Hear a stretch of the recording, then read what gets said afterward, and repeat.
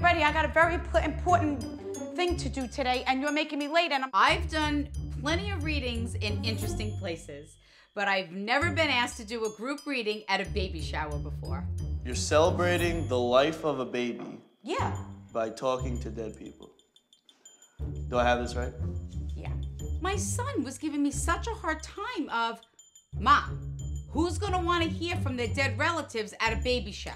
Like, surprise, is your grandma dead? You know what it is? My son's never been to a baby shower on how friggin' boring they are.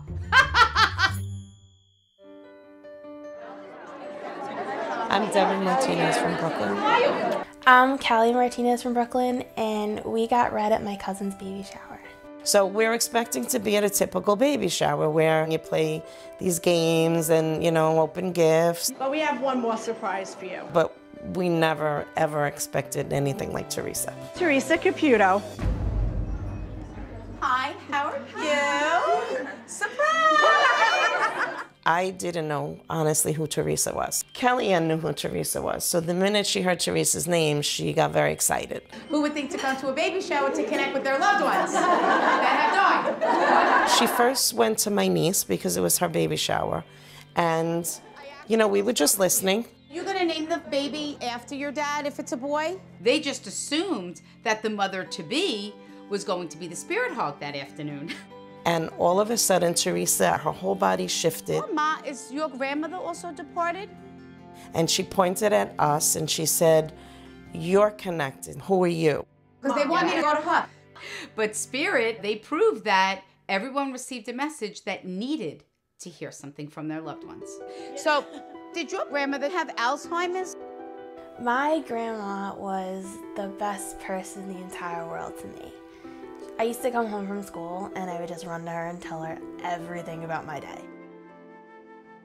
She was like Kellyanne's best friend because she was almost like a child herself. Would you always draw things for her?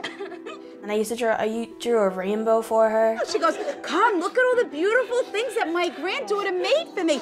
And she brings me to a room and there's all like children drawings. I drew like all these like little kids, like stick figures. Kellyanne was her world and she was Kellyanne's world. Do you like to sing or something? Because she goes, she's a very good singer. And she's a bragger, your mother. She's pulling out the brag book and she's showing me everything. She kept coming back to us. She'd leave and then come back to us. And we were all like mesmerized. Did she live with you? Because she shows me that you always sat with her and you would talk to her as if there was nothing wrong. I think because she was so young, it didn't matter to her.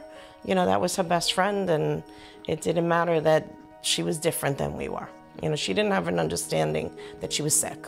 She was just my grandma. Your grandmother says, I want you to remember, she says, of how much joy you brought me when you would come home and you would sit with me and tell me all about your day and tell me about all the things that you love to do. She says, I heard you. I honestly didn't know how much joy she got out of that. I knew how much fun it was for me, and I knew how much I enjoyed it, but I didn't know how much she did. I mean, I would always see her smiling. I never really knew. She says, and I want to thank you for that. I want to thank you for treating me as if I wasn't sick.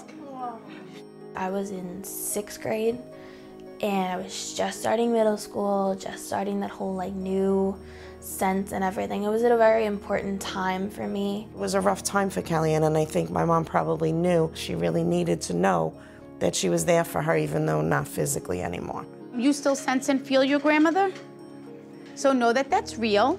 You're not crazy. It's not wishful thinking, and know that that's a beautiful connection and bond that you share with your grandmother. And I always sense her near me. It's a very awesome, comforting feeling because I know she's still there. It's not like she's really gone. I mean, she's not physically here, obviously. If I could give her a hug, I would, but I can't. But she's still here. It definitely gave me some peace to have the reading done and have my mom come through because, you know, my mom was sick at the end. So to have her come through Teresa, the mom that I remembered, you know, 30 years ago, hearing Teresa say that she was happy and that she, you know, was so grateful for the time that she had with us, really to me was a gift. I want to wish you the best of luck. Thank you so much. You're very welcome. Then when I get back to school, like the day after it airs, I get pulled aside by everybody, like, you were on the friggin' Long Island Medium, are you kidding me? You didn't tell me. Thank you for having me. You're very welcome. God bless. Bye-bye. I think that was the first baby shower I've been to, ever. It'd probably be a disappointment if I went to other ones now.